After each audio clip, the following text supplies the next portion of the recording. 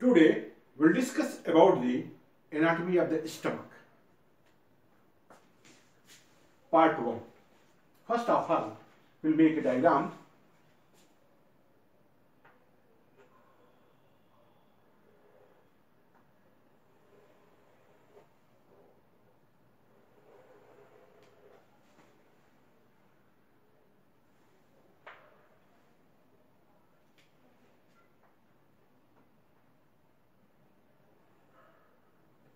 This is pubic bone.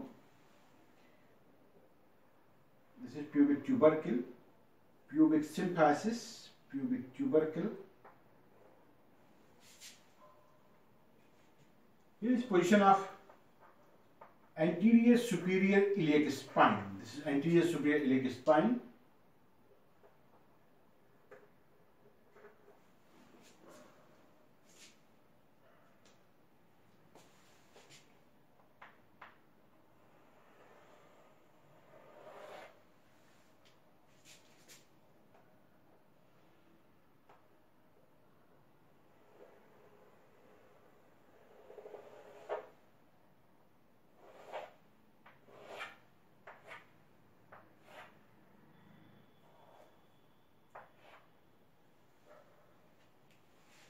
Here is position of diaphragm. This is diaphragm. This is costal margin. Here is pubic bone. This is pubic tubercle. This is pubic tubercle. This is anterior superior iliac spine. And here is inguinal ligament. This is inguinal ligament. This is inguinal ligament.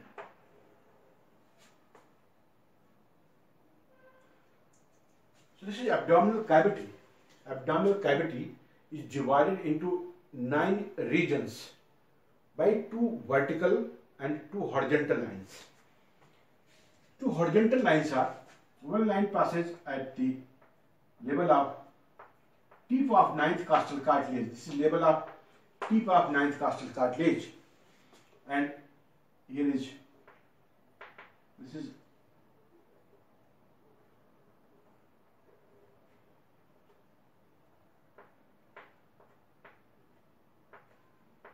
L1 vertebra. This is L1 vertebra. So this line is transpyrotic line,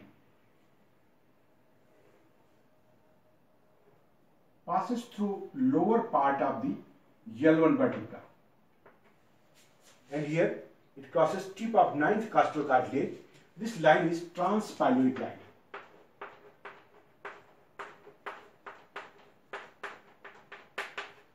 Or transpyrotic plane. And the horizontal line. Here is anterior superior iliac spine. Just posterior to this, there is tubercle. This is tubercle of the iliac crest. This is tubercle of the iliac crest. And the line passes from the tubercle of the iliac crest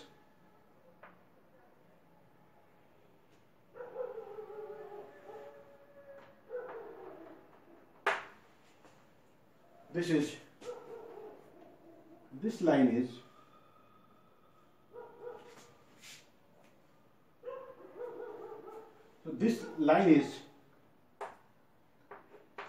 transtubercular plane.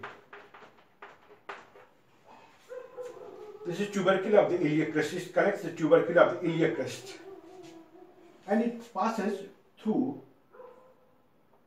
the level of upper border of L5 vertebra. This is L5 vertebra.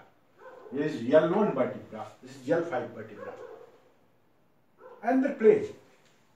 So these are 2 horizontal lines, are 2 horizontal plane, and there are 2 vertical plane. This is right lateral, and this is left lateral plane. This is right lateral,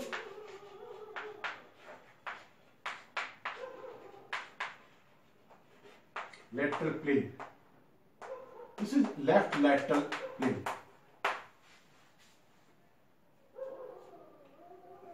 this plane here crosses tip of the ninth costal cartilage, mid-inguinal point, and if you trace upward, this is mid-clavicular line. This is clavicle, this is mid-clavicular line, passes vertically, and it here crosses the tip of the ninth costal cartilage and mid-inguinal point. By these two lines, two horizontal and two vertical planes, this abdominal cavity is divided into 9 regions. This region is left. This is left hypochondrium.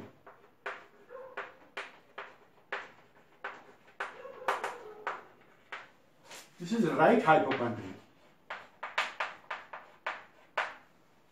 This is epigastrium. This is epigastrium. And here is right lumbar. This is right lumbar. This is left lumbar.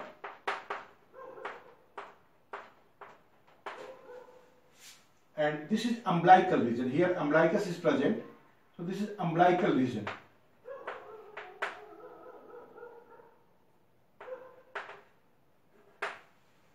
And this is a right iliac fossa, a right iliac region.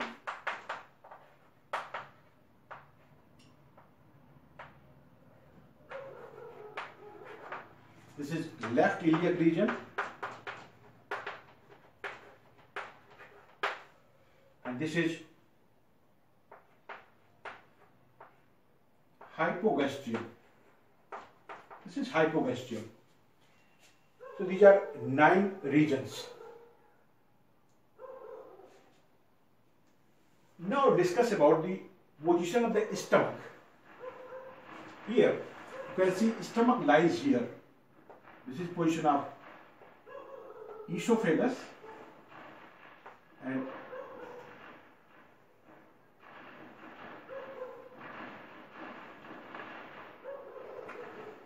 this is position of the stomach. So in this diagram you can see the location of the stomach. Stomach lies in this region. This is epigastrium. It lies in left hypochondrium. It lies in umbilical region also. Here it extends up to umbilical region. This is umbilical region, epigastrium, and left hypochondrium. So it is located in these regions.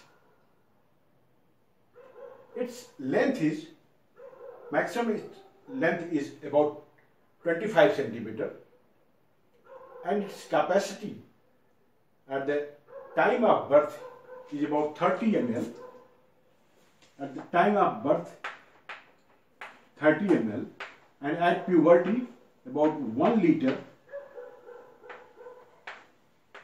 and in adult about 1.5 to 2 liter. So this is capacity. Its shape is roughly J-shaped, like this. It is J-shaped. This is J-shaped, like this. In thin individual, but in thick, in heavy weighted or in obese person, its position is like this.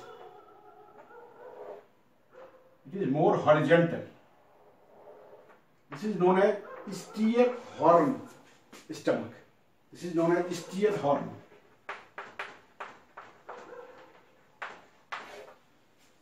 Steer horn type stomach.